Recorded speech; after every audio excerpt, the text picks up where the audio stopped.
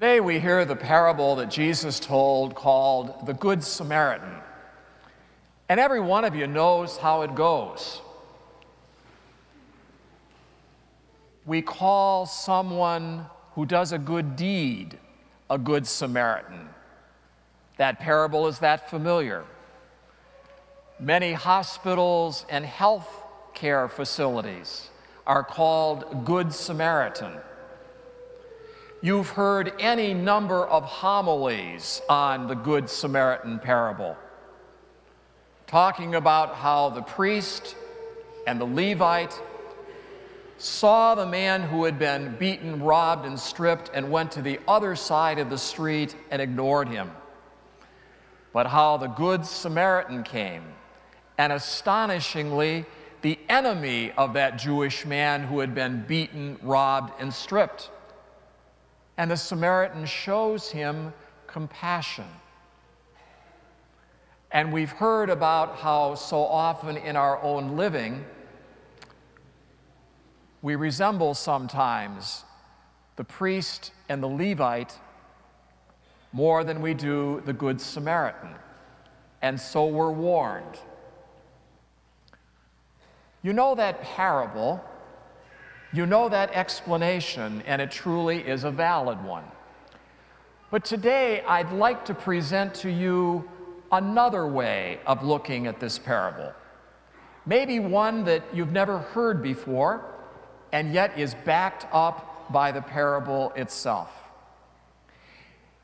And we begin by looking at who that original audience was that heard Jesus speak that parable for the very first time. Who were they, and how did they understand it? Well, they were Jewish, they were from Galilee, and they were peasants. And unlike us, they would have identified not so much with the priest or the Levite or the Good Samaritan as much as they would have identified with that poor Jewish victim. They could see themselves lying in the ditch on that roadside. They understood what it would be like to be humiliated that way, to be stripped and robbed, to be down in the ditch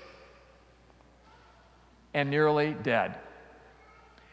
And when they put themselves in that position, they could picture what it would be like to be there in the ditch and then begin to open your eyes and lo and behold, see the face of a Samaritan, an enemy, who is showing you the merciful face of God, which would lead them to wonder, if my enemy shows me mercy, is that person really my enemy at all? Or is that person rather my neighbor?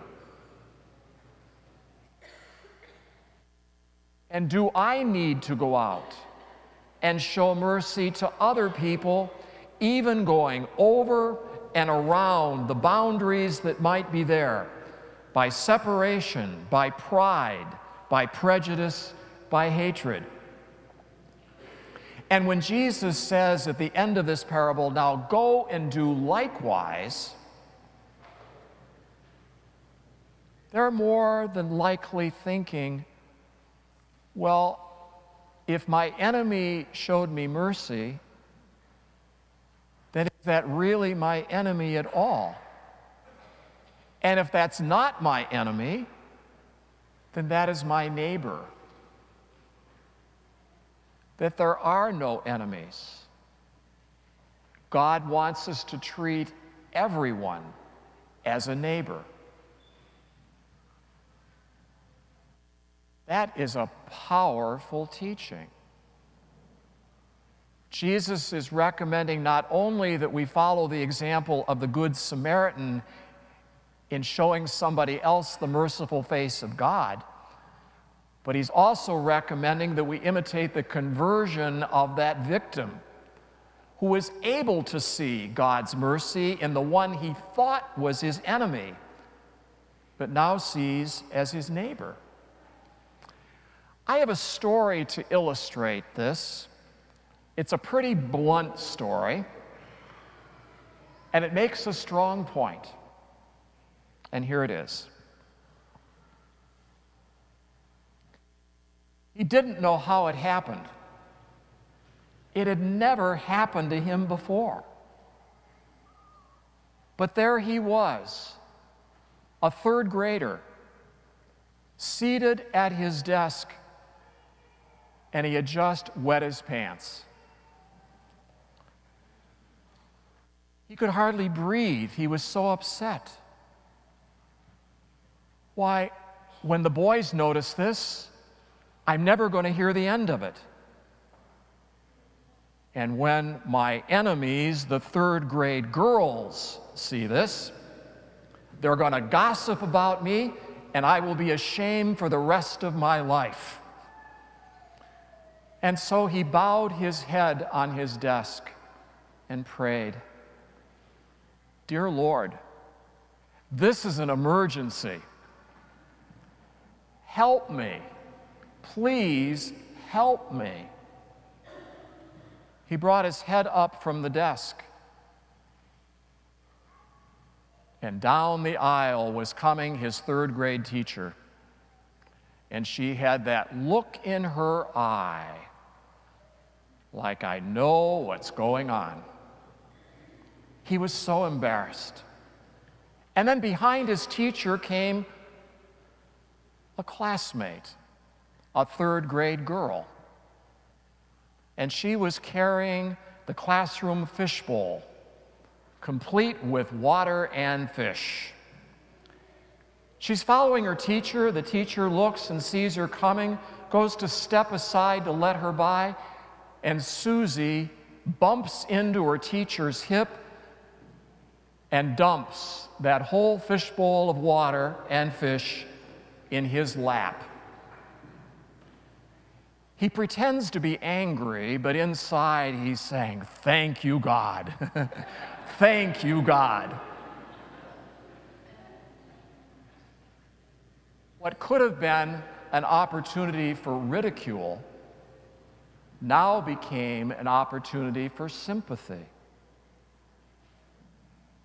And his teacher said, Go to your locker and get your gym shorts. Go down to the lavatory, dry off, change clothes, and then come back. And while he was out of the room, the class turned on Susie. What a klutz you are. At the end of the school day, he was out waiting for his bus. And he saw Susie waiting for her bus. So he went over to her and whispered, You did that on purpose, didn't you? And she whispered back, Yes, I did. I wet my pants in school one day too. And he looked at her face, the face of one that he used to think was his enemy. And now he saw it was the face of his friend. And he said to her with all his heart, Thank you. Thank you very much. Jesus tells us that familiar parable today about the Good Samaritan.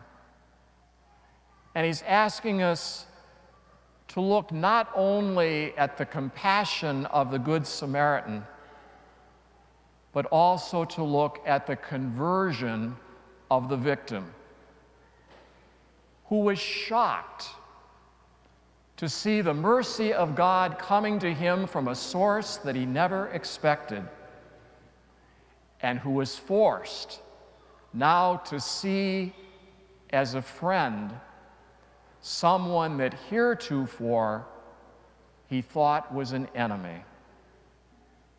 And Jesus says to us, go and do likewise.